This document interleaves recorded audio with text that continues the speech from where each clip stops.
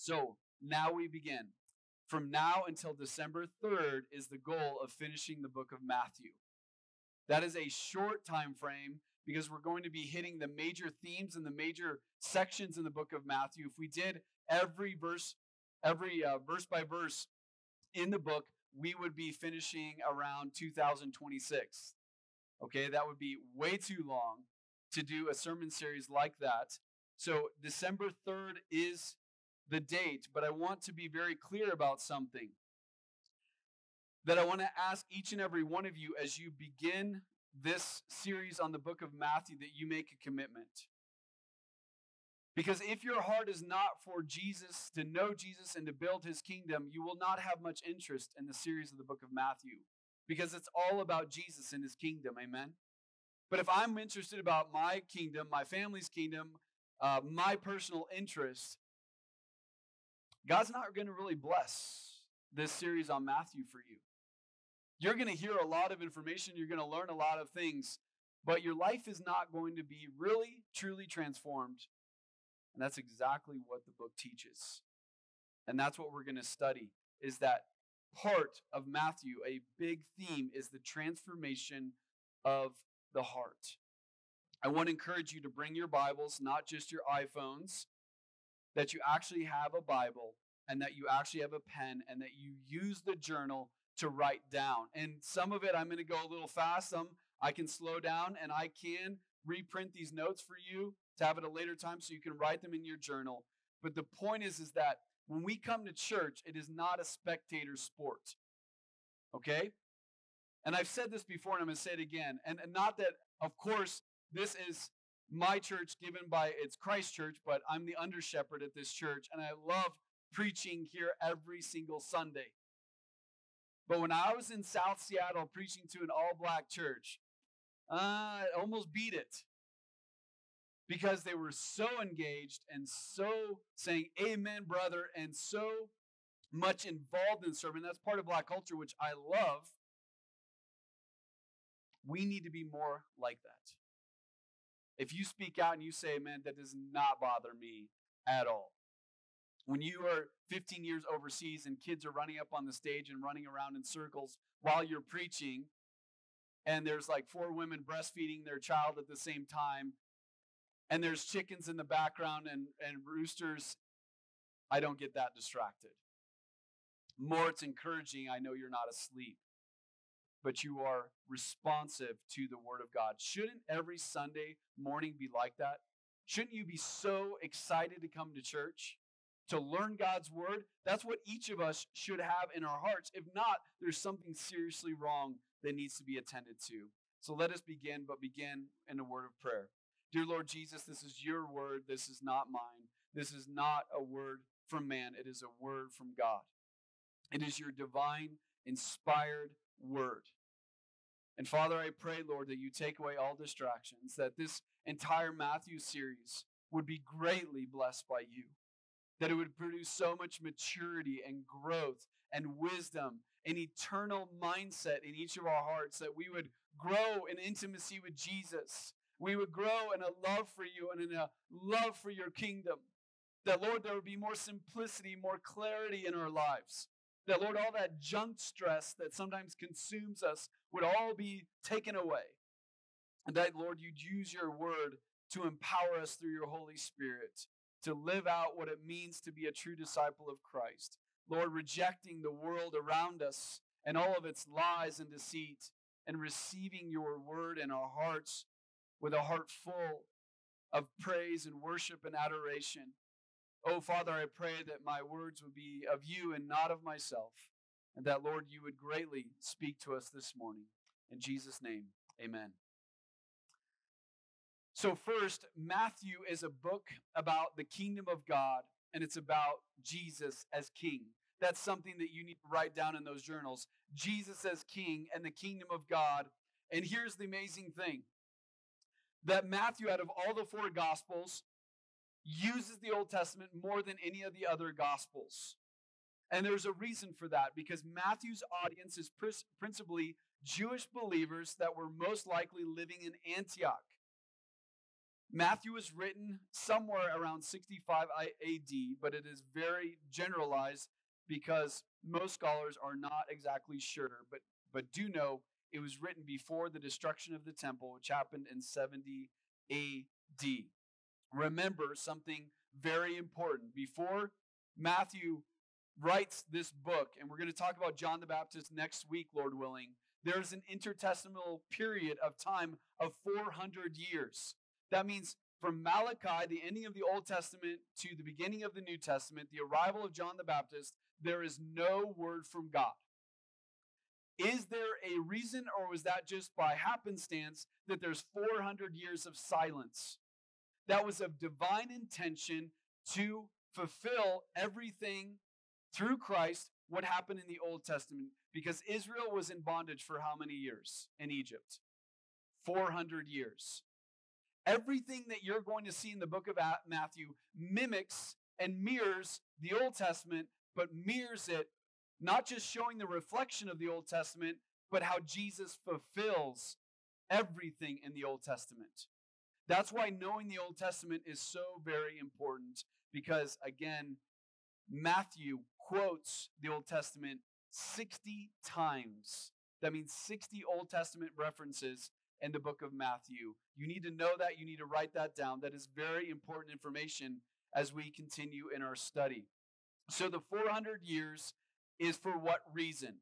It is to show that Israel was in physical bondage, to show them their spiritual bondage, and the 400 years of silence was to reveal how much Israel, the whole world, was still in spiritual bondage until John the Baptist arrived on the scene to be a forerunner of Jesus Christ. There are two key verses that I want to give you for the book of Matthew.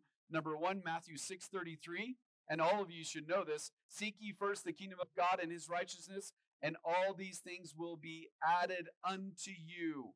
And Matthew 16:24.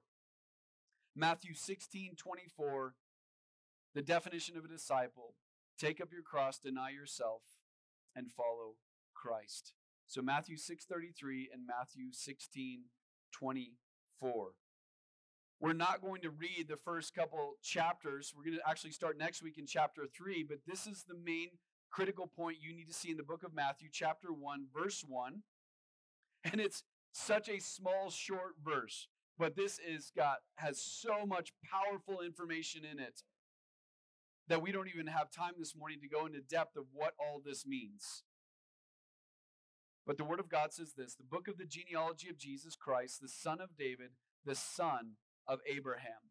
This whole lineage that Matthew gives, different from the book of Luke, is to show the legal right of Jesus Christ from Abraham and King David, and show throughout the entire book how Jesus fulfills perfectly what Abraham and King David could not fulfill, being sinners, Jesus being perfect, the Son of God. And the author will show how Jesus fulfills everything that Moses could not fulfill. So that's why this is so important. How Matthew starts the book is of critical importance. He's going to show how Jesus fulfills everything of the promises God gave to Abraham and of the promises God gave to David as who? King. Here's what's interesting. Abraham came hundreds and hundreds of years before King David. But who is mentioned first?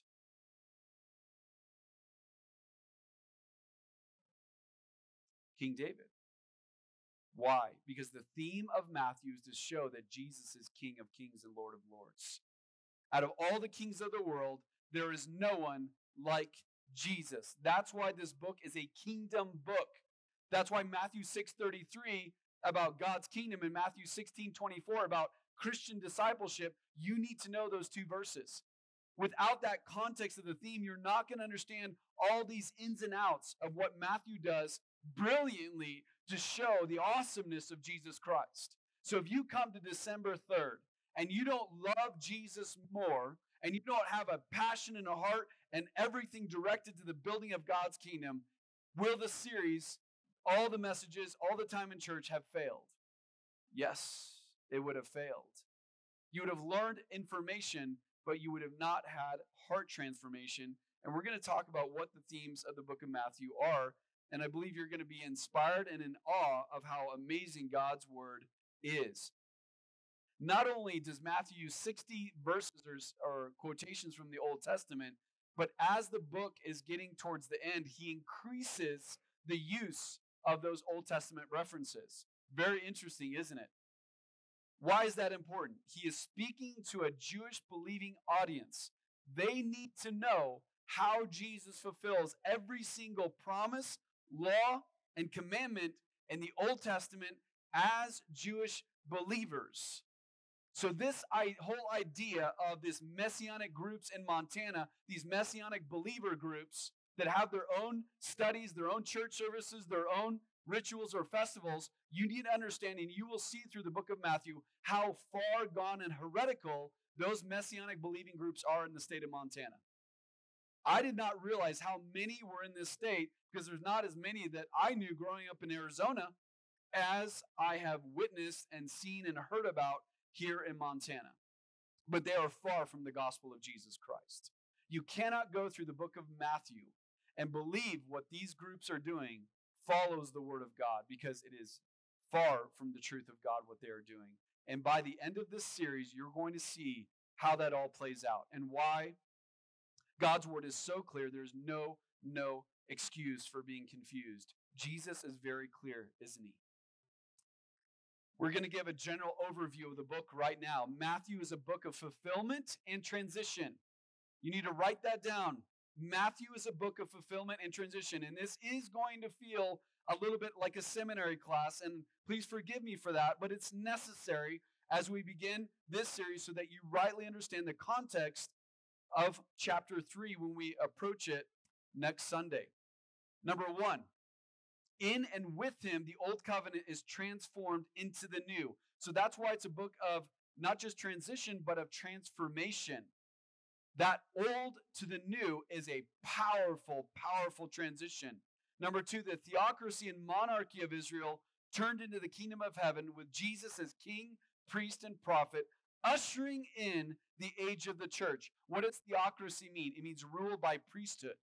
So remember, before the monarchy came about through King Saul, that before it was by prophets and priests leading the nation. Amen? And they said, that's not good enough for us, God. We want a king like all the other nations. So God gave him Saul. And you know how that turned out. And then God gave him a very godly king, King David. But look at how many failures David had in his life. Yet he was a man after God's own heart. He could not fulfill what only Jesus Christ could fulfill.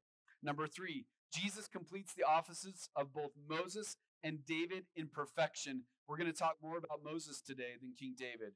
Amazing. Jesus completes the offices of both Moses and David in perfection.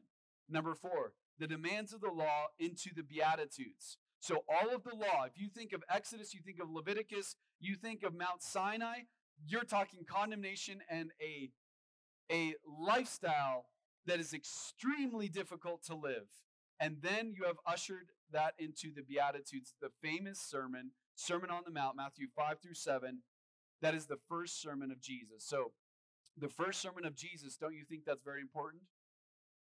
And would it not give you a clear understanding? It is meant as a transition. So think of Mount Sinai, think of the 10 Commandments. Was it a situation of high intense drama? We're talking about lightning, clouds. We're talking about Israel building a golden calf, sacrificing it, doing all these crazy things and disgusting idolatry. Moses on the mountain receiving the 10 Commandments. There's a whole lot of drama. And the law of God condemns. And they were showing how much their sin condemned themselves by what they were doing while Moses was on Mount Sinai. Now you have Jesus on the Mount of Olives giving a discourse with peace, serenity, talking about the heart over the stone. Talking about the heart over the stone tablets. The very thing, your heart is stone without the regenerating work of Jesus Christ. I don't care if it's someone that's 14 or someone that's 80. Your heart will be stone if it's not Jesus that makes it transformed. So number 5, this is what I'm talking about, Mount Sinai into the Mount of Beatitudes or the Mount of Olives. Number 6, the prophetic into the teaching office. So all the prophets of Old Testament, now the rabbi of all rabbis, Jesus Christ himself, comes in as the teacher of God, fulfilling at the same time being the king, priest, and prophet, the 3 offices. Number 7, the priesthood into redemption by suffering. Priesthood into redemption by suffering. Why is he our great high priest that's able to intercede for us, that's able to empathize with every weakness and every temptation and every sin that we've ever committed? Is because he was the perfect priest and he redeems us through his suffering. Remember, the priest would take the animal, cut the animal's neck, sacrifice the animal suffered. Amen? The priest didn't. Yes, he had all the blood all over him and all over his hands, but he did not physically suffer. The animal had a quick death, did it not? In the Old Testament, they'd slit its neck and it would be dead in 2 seconds. That was an animal. Jesus, the Son of God, was on the cross from 9 o'clock to 3 o'clock, suffering to be our perfect high priest. Do you see the transition? Number 8, the failed kings of into the triumph of the real king through the suffering servant. So Jesus, being king, offered himself. Instead of the king sending out warriors to do battle for him and to suffer and die on the battlefield, Jesus, as the perfect king, suffered as a servant. Was there ever a time in the history of the world that a king became a servant and washed people's feet? Did that ever happen in the history of the world? Never, until Jesus Christ.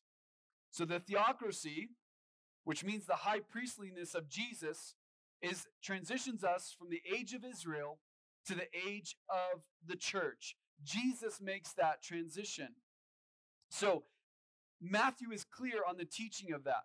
So for people to still celebrate and follow the Mosaic law and pick and choose what they're going to obey and what they're not going to obey from the law of Moses, they are outright rebelling against Jesus Christ himself. They are outright saying that theocracy of Jesus Christ being my true priest, I will not totally, fully accept. I have to do these works on my own. But remember, Jesus completed all good works. He completed the law. And when he said on the cross, John 19:30, it is finished. Messianic type believers are the ones that blaspheme Jesus and say, no, it's not. We still have to fulfill parts of the law of Moses that we choose to follow and not choose to follow. They are the same Pharisees as 2,000 years ago. They are the same people. And we're going to talk about those people, meaning every group of people you're going to see how they respond to Jesus. There's 3 different groups. You're going to see all of those groups in the Gallatin Valley. Every single one. You're going to see them all through your lifespan. How, like Ecclesiastes teaches, there is nothing new under the sun. Nothing. You're going to see the power of the Word of God through this series. Is Satan going to try to attack you so that you miss a lot of Sundays? You better believe he is. Because he doesn't want you here. And yes, there's no way that everyone's going to make every single Sunday, because that's not how life works, especially in our day and age, and Summer and Bozeman on top of it. It's even more difficult. But when you make it a priority, God is going to honor you in ways that you can't even imagine. Number 2, and here is pretty amazing. So I believe you're going to be blown away by this. Moses and Jesus. The Pharisees, Sadducees put all their weight in Moses, did they not? We follow Moses. We don't know who you are, Jesus, but we follow Moses, and we're children of Abraham. So beat that, Jesus. And that's what they said to him pretty much every day. That was their heart, that was their attitude, that was their thinking. And Jesus is amazing how he responded to them. But Jesus is the fulfillment of all of what Moses could not do in his sinfulness and his failures. But here's the amazing thing. Remember that they both came out of Egypt. Jesus, remember, Joseph and Mary fled to Egypt because of Herod. To fulfill the Old Testament, I called my son out of Egypt. Jesus left Egypt and couldn't go back to Bethlehem, and went to Nazareth where he grew up. They were both called out of Egypt, both rescued out of Egypt. Moses and Israel were both baptized in the Red Sea. That's what we know from 1 Corinthians 10:2. Israel was baptized when they went through the waters. It was symbolic. They were being purified from all the garbage and junk of living 400 years in a wicked nation. That all those gods around him, and they were part of some of that, sadly, that worship of those gods. They were baptized in the Red Sea, and Jesus was baptized in the Jordan River. Moses and Israel were how long in the desert? 40 years. And Jesus was tempted in the wilderness for 40 days. Moses received the law from the mountain. Jesus gives the law from the mountain, the law of the heart. We have the law of the written law, but we know through the gospel of Jesus Christ, God is interested in the law of the heart. He wants not your behavioral changes, that you dress evangelical, you look evangelical, you talk evangelical, you walk like an evangelical, whatever that means. I believe most of evangelicalism discuss Jesus Christ. That's what I personally believe. And after 25 years being in the ministry, I believe that more now today than I did 25 years ago. Because you're going to see clearly through the book of Matthew, Jesus does not have much tolerance for religion. Jesus is all focused on heart transformation. What are the principal themes of Matthew? Here they are. You need to write these down. And if you don't have a pen or you don't have anything to write with, I will give these to you again. But number one, Christian discipleship. That is one of the main themes of the book of Matthew. Christian discipleship. Number two, the nature of God's kingdom, or you could say the announcement and the nature of God's kingdom, because it is being announced. The nature of God's kingdom. Number three, a heart transformed.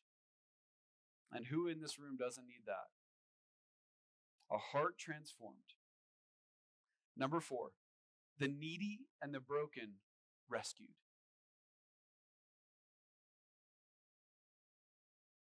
The needy and the broken rescued. And number five, a suffering redeemer. Not a warrior redeemer, as we'd see all throughout history, and what Israel truly wanted was a victorious warrior, political, economic redeemer. He was a suffering redeemer. Very different. Which is why he was rejected. Number four, what is the outline of Matthew? And this, you're not going to remember all of this, and that's fine. We're going to go over this a lot over the next several months. But this outline is very important for you to know. Chapter 1 and 3 is the introduction of the whole book. Chapters 1 through 3 is introduction. Now, after this introduction, you're going to have 5 main sections of teaching. So I'm going to say that again. 5 main sections of teaching throughout the whole body, the principal body of the book.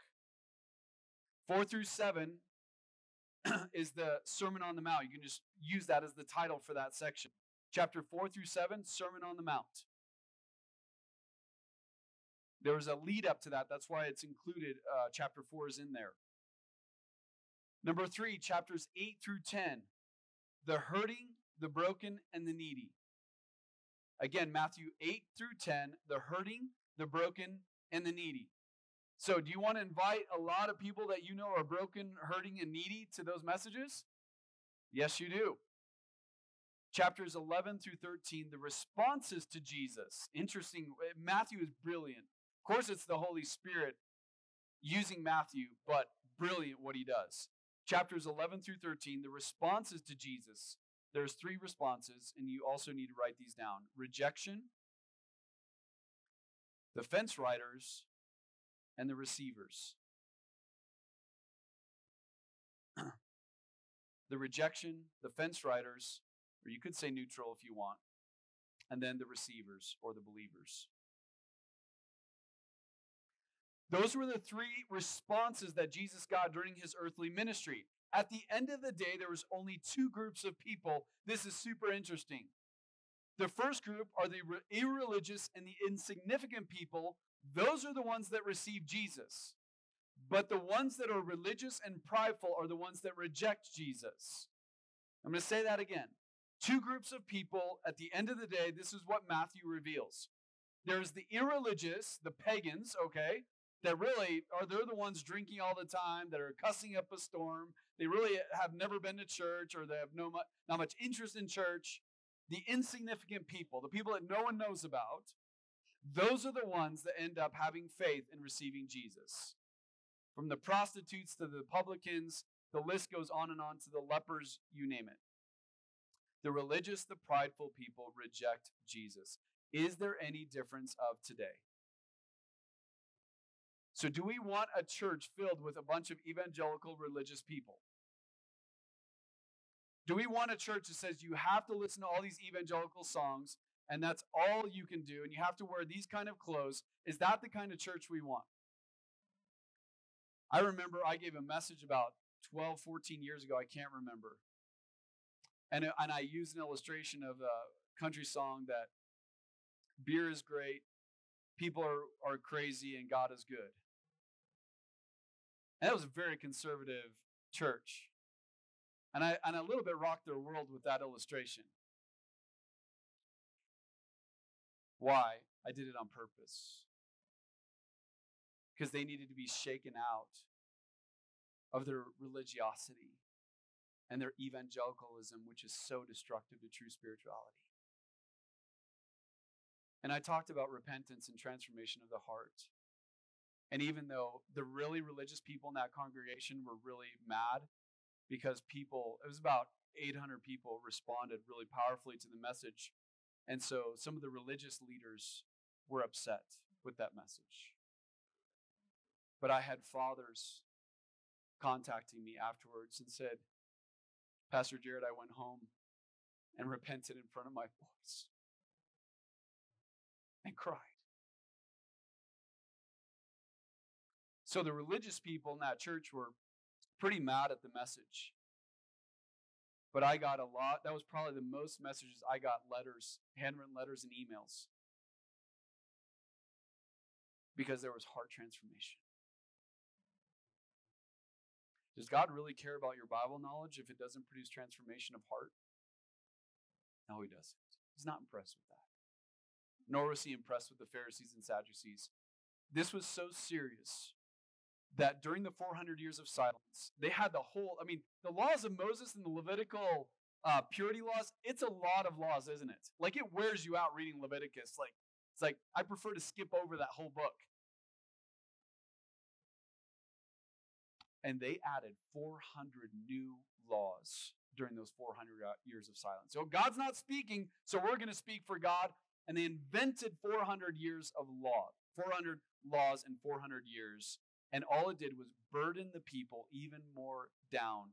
It was crushing to them. And Jesus said, you're putting the people a yoke which you yourselves cannot bear. And they were crushing the people. Do you know how much, if you have to talk and act and say things a certain way to fit into evangelicalism, do you know how crushing that is to people's walk with Christ? You have to be this certain example, this certain person. If you don't look like us, then you're not spiritual, you're not godly. I do not want you looking like me. I don't want you dressing like me, especially if you're a girl. I want you reflecting the image of Christ. And that's going to look very different in every culture around the world. Even the modesty issue drives me nuts, because modesty in Africa is very different than modesty here. Modesty in Costa Rica and Nicaragua is very different than modesty here. And when you say, girls, get on your knees, I'm going to measure your skirt, all you're doing is putting the law of Moses in that girl's heart. It has nothing to do with her skirt. It has everything to do with where her heart is. It's the root. It's not behavioral modification. It destroys people. You're going to see that in Matthew. Jesus is so potent in his teaching about what the kingdom of God is. Do I believe in having the right expectations by the end of this sermon series, you are going to probably see the kingdom of God in such a richer, deeper light than you ever have in your entire life. You're going to see the kingdom of God here upon this earth with spiritual eyes maybe you have never had until now.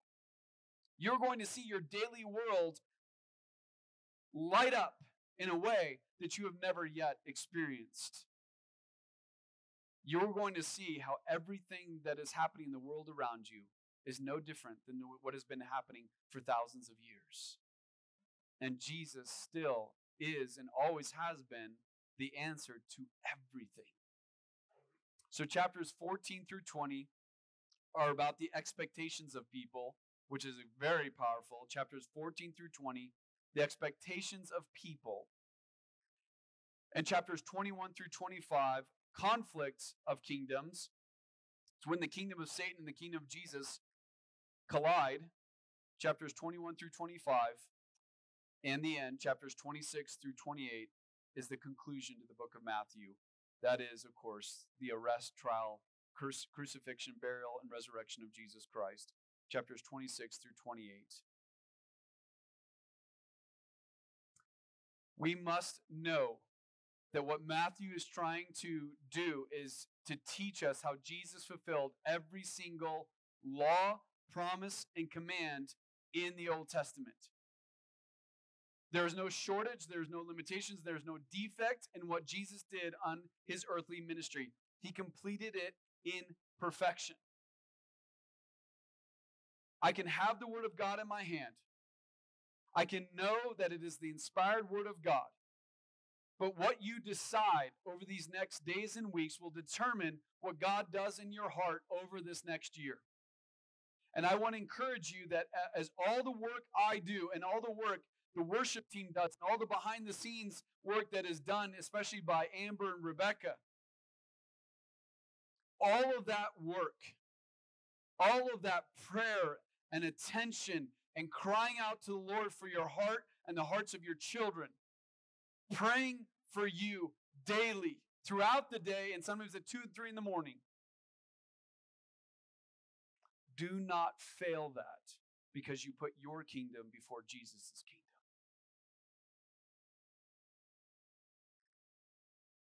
Because everything depends on what you invest in, does it not?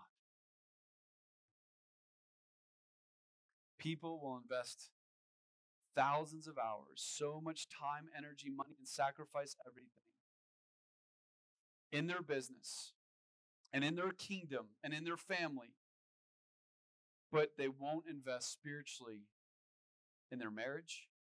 They won't invest spiritually in their children. They won't invest for all of eternity.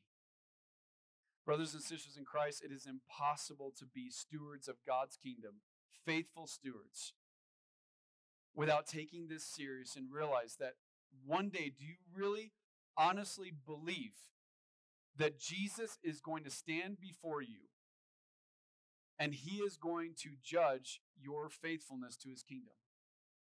He's either going to say, "Get away from me, you wicked servant," or he's going to say, "Well done, thy good and faithful servant." People don't fear God anymore. They honestly believe that's not going to happen.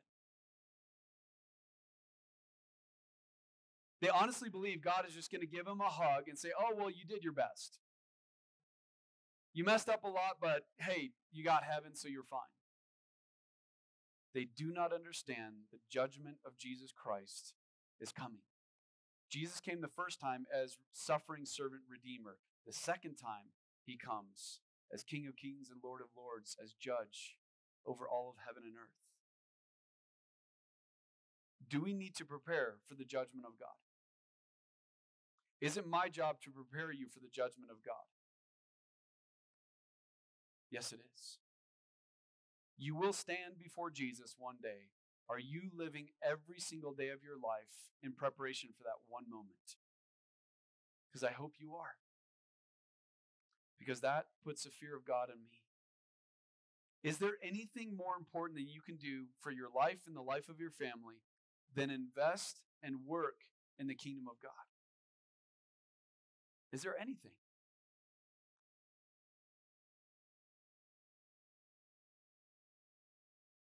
Is there any other joy, parents, that we can have than knowing that our children love Jesus with all their heart, mind, and soul?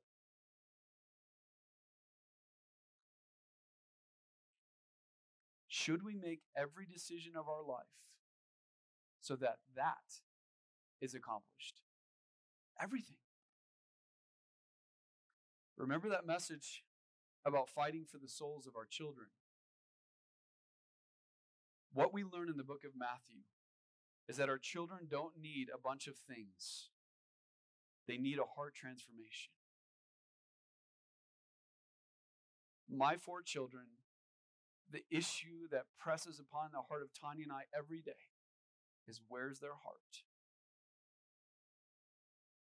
Not their schoolwork, not their sports activities. I mean, Jeremiah said, Dad, I don't even want to play basketball next year. I'm like, okay. He goes, I just want to do what? Petra Wilderness Institute. Everything goes back to the kingdom of God. Why am I talking about this now? Because we're in April, and I know what happens in Bozeman in the summertime. People disengage spiritually. That is the mark of a fool, not of a wise man. Because the Satan is a roaring lion seeking someone to devour. Is he going to stop? Oh, it's summer in Bozeman. I guess I'm out for 3 months. And I'll start attacking back in September once school starts again. Satan is going to be attacking you every day. He's going to pursue ways to bring you down to destruction, to bring your children down to destruction. Did what Jesus do, fulfilling everything in the Old Testament for you and for me, did he do it in vain? Or did he do it because that is all that matters in life, that we truly know him as Lord and Savior, and that we worship him and that we build his kingdom? Matthew 6:33, seek ye first the kingdom of God and his righteousness, and what? All these things will be added unto you. Some of you are not married yet because God knows you're not seeking God's kingdom first in your heart. God gave me the grace to seek his kingdom only and go saying, Lord, I thought I was going to the mission field, single. But I was seeking God's kingdom and his righteousness first and foremost. I was pouring my heart out and life into the word of God and into ministry at 17, 18. Because I knew what God rescued me from. And I thought for sure I'm going to the mission field single. I was already had that clear focus in mind. There was no doubts. And God stopped me through the accident, my brother's accident, and said, no, you're not. Because he was preparing for me a much greater gift of bringing me my helpmate before going to the mission field, because God knew I wouldn't make it.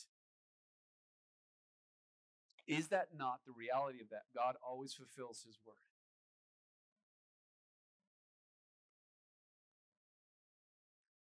Even yesterday, seeking God's kingdom first, and Tanya and I had the day to ourselves because the kids were in Kalispell at the music festival, which was really nice. It's not normal for us.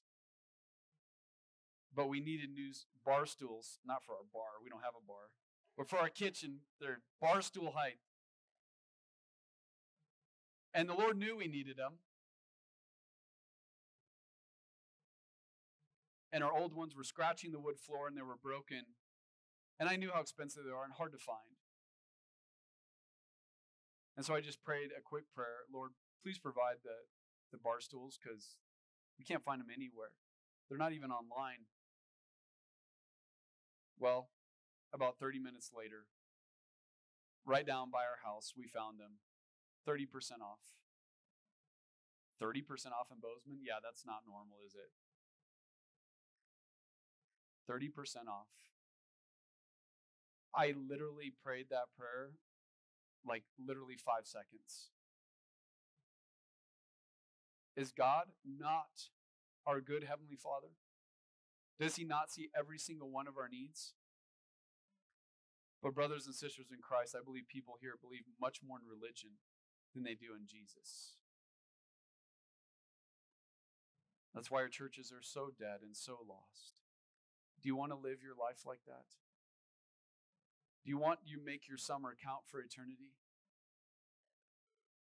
I remember that before my friend and I was 20, before we, or 19, I can't remember, before we climbed the Grand Teton, the highest point of the Tetons. And I'd never done a climb that hard before at that altitude. And so I was definitely a little nervous. But I told my friend, even though we're in the Tetons for a week, this trip will be totally in vain and worthless, even getting to the top, if we make it to the top. If we don't put Christ first in our spiritual growth, this trip will be worthless. And he agreed.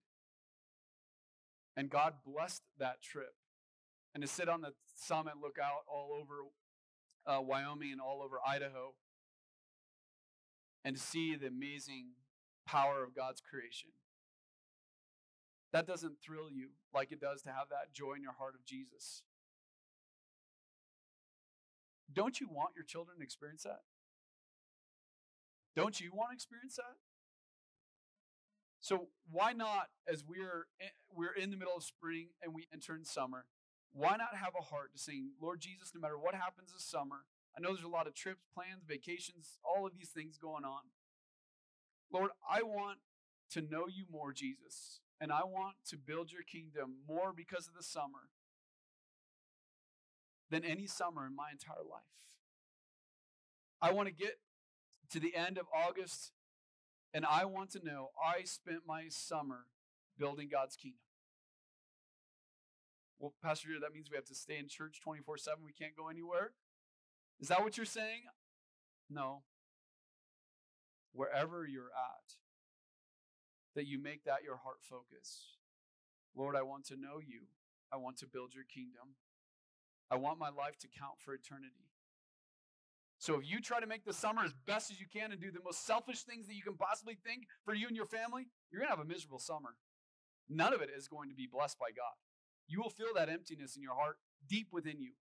But if you say, Lord, I give you my summer. I want to serve you. I want to grow in the Word of God. I want to grow in the book of Matthew. I want to serve you with my heart and life. Are you better than God?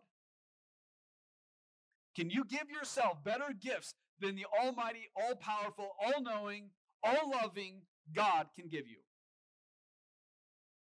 Oh, don't ever doubt his goodness.